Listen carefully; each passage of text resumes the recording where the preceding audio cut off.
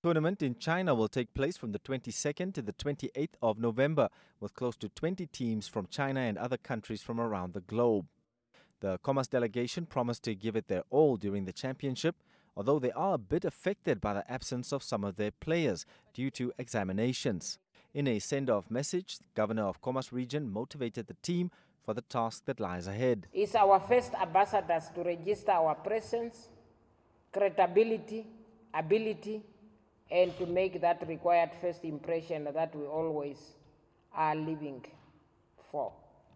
You are not only carrying your names alone, but the repetition and the image of the Khomas Jiangsu Twinning Partnership and the beautiful name of the region and the country at large. We require absolute teamwork, discipline, commitment to the call of duty, and punctuality in all your required intervention. The Director of General Services in the Ministry of Sport, Youth and National Service, Alencia Hanse, who spoke on behalf of the ministry's Executive Director, Erastus Haitengela, urged the team to utilize the opportunity and keep the country's flag flying in high esteem.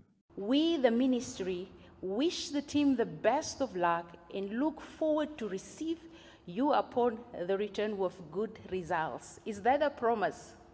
Yes. Is it a reasonable hope for the ministry to have? Yes. I can't hear you. Yes. All right. Represent Namibia with pride. Go forth with pride, with honor, and may you return with valuable lessons and achievement. Good luck and shine brightly in China.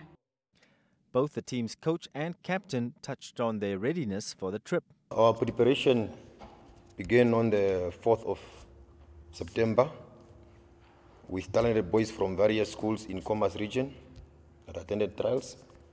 After carefully selection, we chose the best 20 players that you see here.